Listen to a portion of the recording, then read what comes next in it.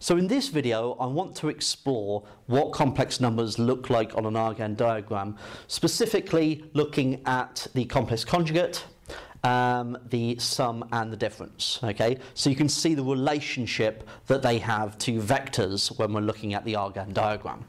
So I've got an Argand diagram ready. I'm trying to be fairly accurate here because we're trying to pinpoint parallel vectors here. So first of all, let's have a look at Z1 and Z1 star. So 1 plus 3i. So 1 plus 3i would be up here. Okay, so let's draw that as a vector, like so. Right, so that's Z1.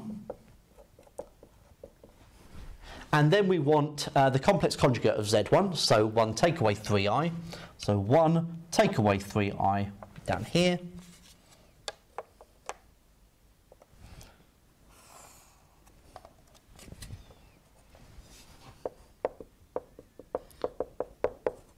Okay, so what you need to pinpoint here and what you need to understand is that a complex number and its complex conjugate, okay, will be reflections of one another in the real axis, okay, on an Argand diagram. So that is how you need to visualize them.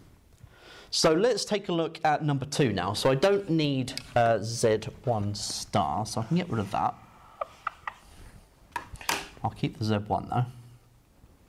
Right, so Z2 is 4 plus I. So 4 long and 1 up. So,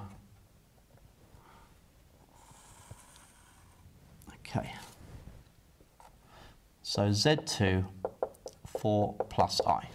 Okay, so I've got Z1 and Z2 represented there.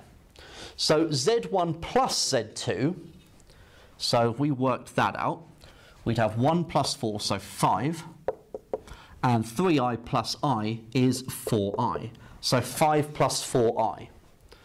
So 5 along and 4 up. Right, let's see what that would be. So that'll be about there.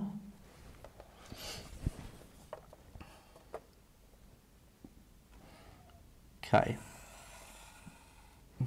So there is Z1 plus Z2.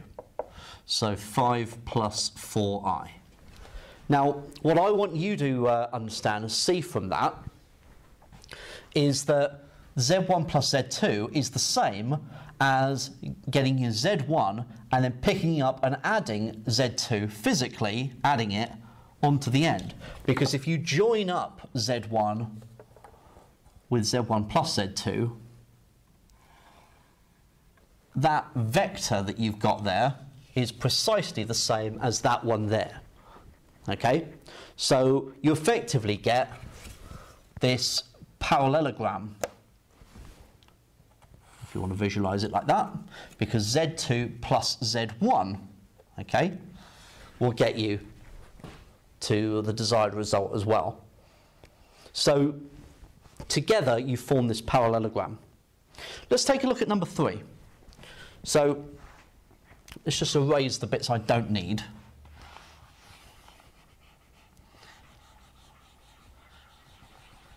So I have to rewrite that one.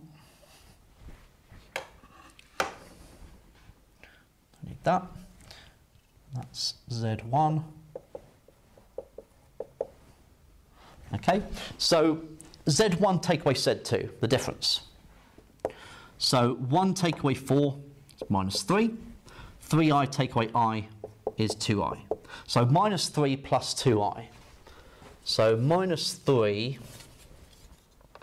we want to add on 2i, so that'd be there.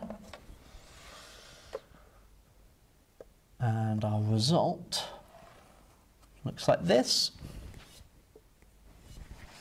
So that is Z1 take away Z2. Okay, so how do you visualize that? Well, there's your Z1, and you're taking away Z2, so you're going back on yourself. So from there to there, okay, From there to there is Z2. From there to there is minus Z2.